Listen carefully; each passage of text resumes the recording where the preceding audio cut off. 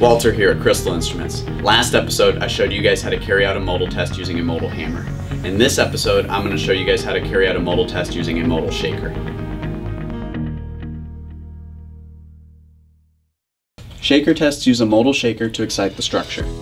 By using multiple reference signals and multiple response measurements, this creates a matrix of FRF signals. This is referred to as multiple input, multiple output MIMO testing.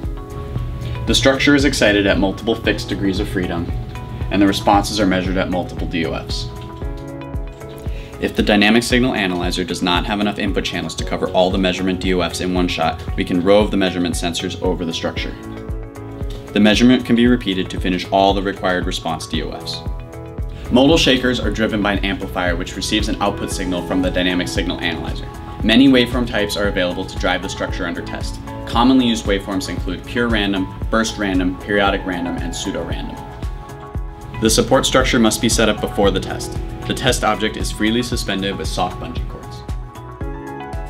Once the support structure has been set up, the modal shakers must be attached to the structure via stingers.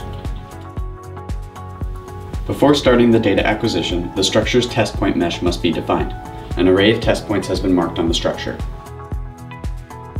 This mesh of points has also been predefined in our ADM Modal software prior to today's test, so we simply need to load the mesh file. Now let's begin configuring the Modal software. Start ADM Modal and open the new test wizard. Here you can see a list of Modal test types. Choose MIMO FRF test and follow the remaining steps of the test wizard. This is the first part of ADM Modal, the geometry editor. This is where we define the dimensions of our structure. Models are constructed based on test point IDs. In this tutorial, we will load a predefined model. Press the folder button to load a model file. After opening your model, move to the input channel setup. Configure the input channels with appropriate sensor parameters. Make sure that the measuring point IDs are assigned to the correct channels, as well as increment number for roving.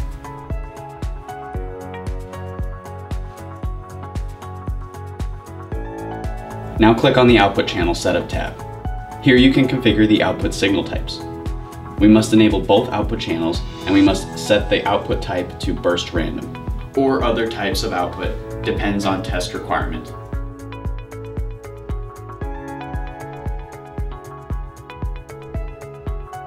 The next tab is called Scope. This is a live signal display for checking instrument status. You can make sure that the sensor channels are working correctly and that the drive voltage is sufficient.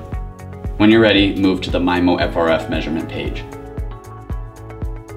This is the interface that is displayed during measurement. The signal displays in the middle of the screen are preset to certain signals, but these can be adjusted by the user. There is a list of live signals on the left part of the screen. These can be dragged onto the existing signal displays or can be created in a new signal display by double-clicking on them. Now let's configure the testing parameters. Press the Config button. The signal analysis parameters are shown here.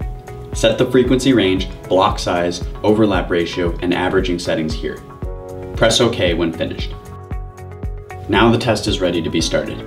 Press the Run button in the control panel to start the test.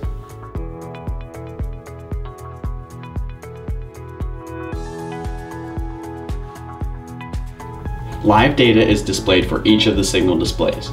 When the average number is reached, the test will stop. Now we must move the sensors to the next set of measurement points.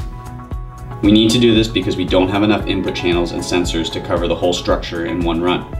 We need to perform multiple measurements to acquire all the data. Now that we've moved the sensors to a new location, we are ready to measure the next set of data. The measurement DOFs have automatically been updated to the new locations on the structure. We must repeat the measurements until all the testing points on the structure have been measured. Once we've measured each testing point on the structure, we can proceed to modal data selection, band selection, stability diagrams, animation, and operation deflection shapes. You can view your acquired FRF signals in the Modal Data Selection tab. From here you can manage and view individual measurements. This is the list of signals which will be used for analysis. Add or remove signals to the list by right-clicking on individual measurements. You can drag signals from the Data Files tab on the left part of the screen. You can also import and export signals with the dedicated buttons on the bottom part of the screen. This concludes part 3 of our Modal tutorial series. Stay tuned for part 4.